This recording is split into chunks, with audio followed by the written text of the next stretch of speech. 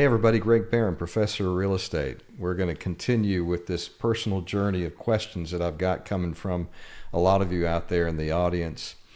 First one today is, what type of projects have you done in your career? Well, it just so happens that as far as asset classes goes, we've done just about all of it. We've done office, we've done retail, we've done senior living, skilled nursing, we've done multifamily, we've done special use, we've done land development. So over the past 40 years, our companies have been involved in just about everything that you could imagine.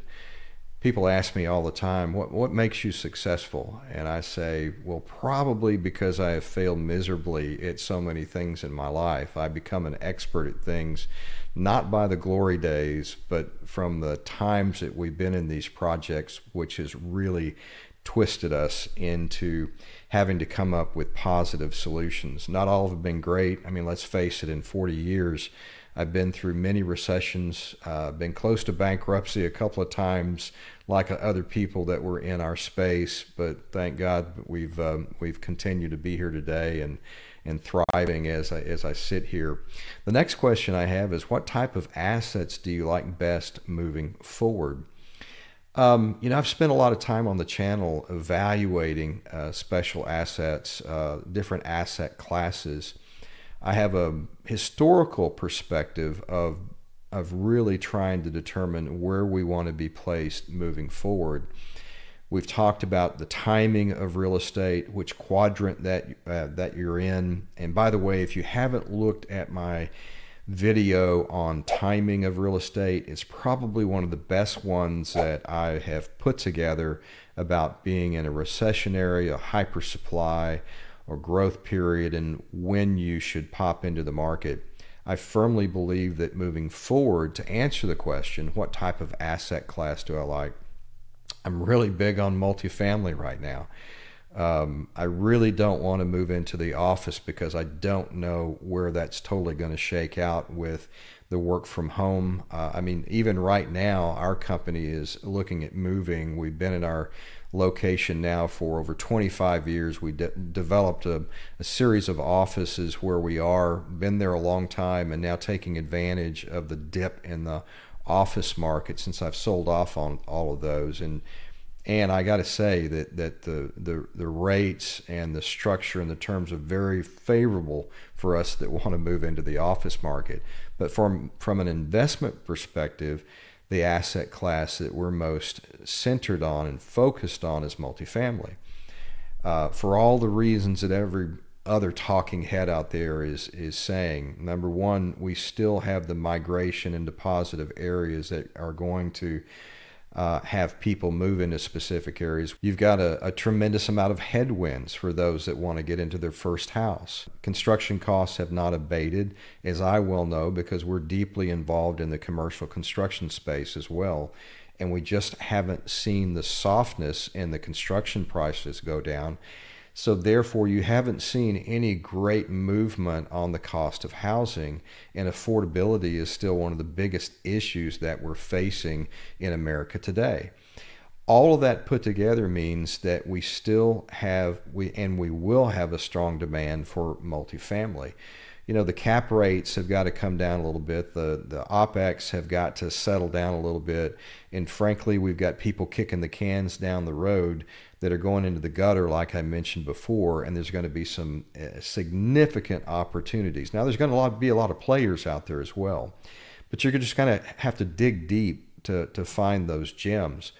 That's where we're going to be mostly focused on in the future, along with self-storage, because self-storage goes along with the migratory flow of people that are going into multifamily. It aligns with it. They need supplemental space to store their space. It's a low operational expense kind of business. So we like those two asset classes, and we will continue to try to uncover some of those opportunities as the months and the next couple of years go by. So specific to multifamily, a lot of you are thinking out there, well, that's great for you because you have the ability to do the multiple doors, but this can be anywhere from a fiveplex, and by fiveplex, anything more than a fourplex is considered multi. And that's the way that I kind of signify the asset class.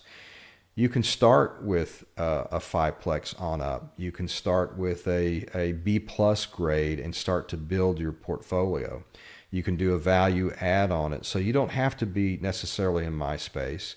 What I'm talking about is multifamily as a full asset class, inclusive of the smaller door units that are out there that are going to be coming on the market in the months in the next couple of years to come.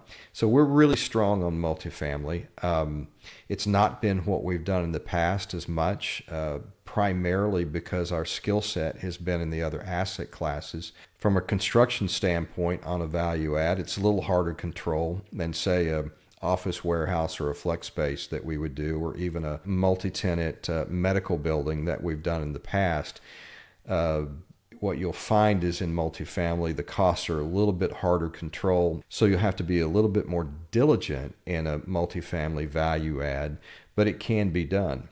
So as far as the asset class, I would say multifamily first, self-storage second. That's where we're going to spend most of our time in the future. As a follow-up question, I had somebody ask me, do you think bank covenant terms and rates are going to significantly shift in the near future? I would say no.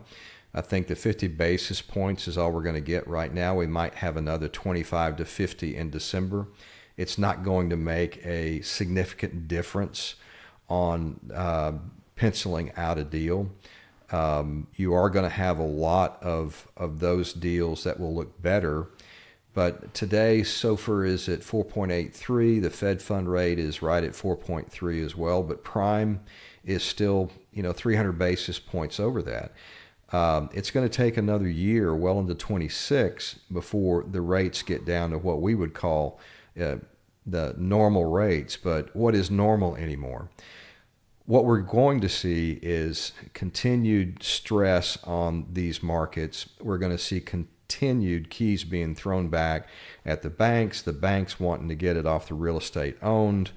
Some of the bigger institutional ones are going to be ready to scoop them up.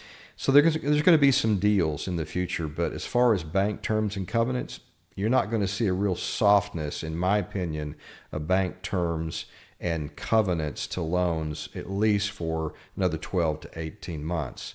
As a matter of fact, the banks have got a lot of headwinds because they've got a lot of real estate on their books right now that frankly aren't marked to market.